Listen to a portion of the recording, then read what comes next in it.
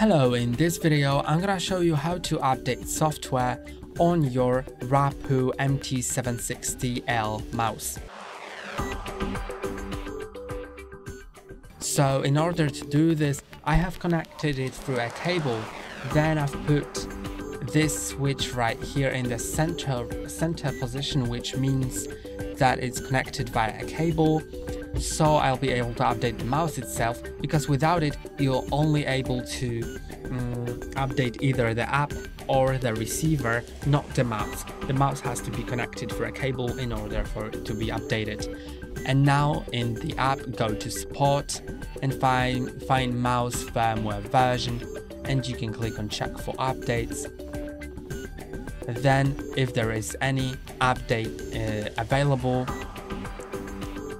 click on update, then click on upgrade. And now I think we just need to wait until it updates it. And now you can see that the upgrade succeeded, so it's updated. You can also update the app by clicking on check for updates, but my version is up to date.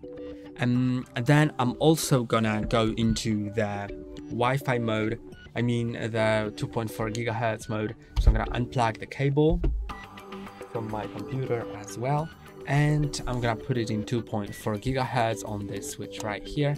Then I'm gonna plug it into the computer.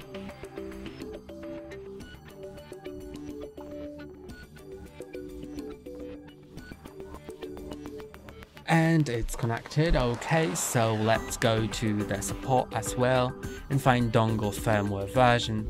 Click on check for updates. Then I have the latest version, but if there is any available for you, you can just click on that to update it. And that's all for today. Don't forget to like and subscribe. See you next time.